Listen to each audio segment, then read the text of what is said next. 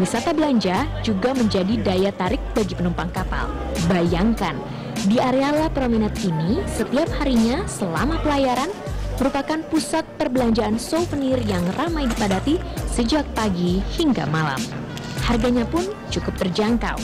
Untuk 1 jam tangan dan pashmina ini masing-masing dibanderol hanya 10 US dollar atau sekitar Rp90.000.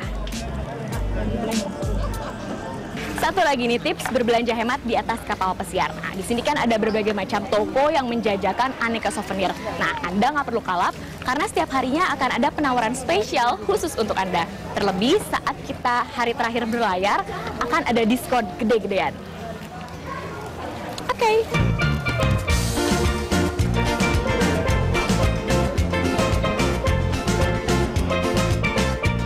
Fasilitas yang dimiliki kapal Voyager of the Seas ini terbilang cukup lengkap. Dengan panjang sekitar 310 meter dan lebar 42 meter, kapal pabrikan Amerika ini menyediakan area permainan outdoor yang bisa dinikmati oleh seluruh keluarga.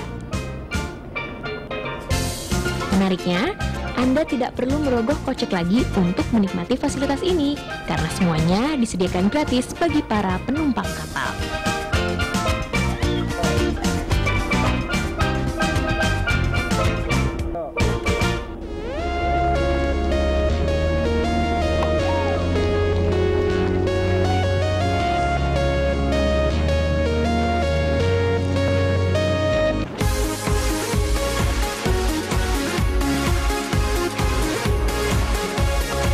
Dan bagi Anda yang ingin menguji keberuntungan, bisa mampir ke area kasino yang hanya buka saat kapal berlayar di laut lepas.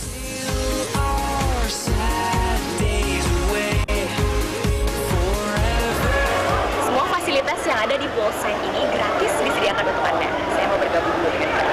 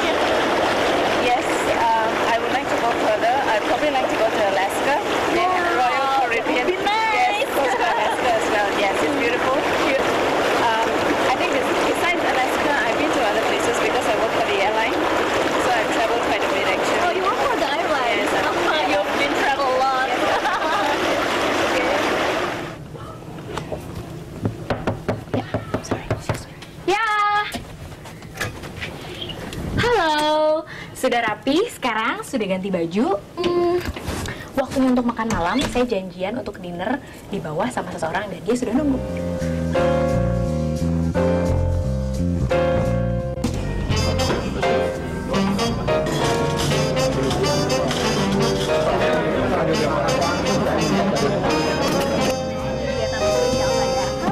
Halo, apa kabar? Fani. Muarif.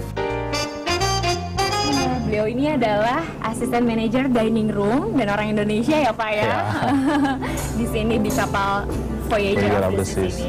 Ini kan sebagai asisten manajer satu-satunya orang Indonesia yang menduduki posisi tersebut di kapal ini. Itu gimana cara menyesuaikan menu untuk pasar Asia ini?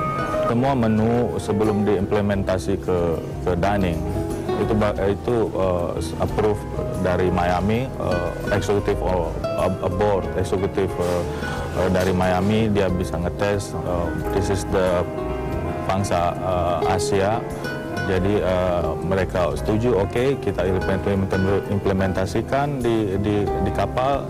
Sepertinya makanan kita sudah datang. Oke, ini juga waiter dari Indonesia juga ini, dari Bali, Made Wijaya. Namanya Made. Halo, beli Made. Ini makanan pertama saya servis namanya duck. Fried noodle. Stir fried noodle. Seperti sama makanan kita, saya pakai shrimp. Pakai enak pokoknya deh. Kita coba langsung. Kita coba, enjoy, please. Terima kasih. Tapi kalau untuk di bagian ini, We can taste how is it. Cheers for Voyager of the Seas. Thank you for coming in the Voyager of the Seas and enjoy your cruise.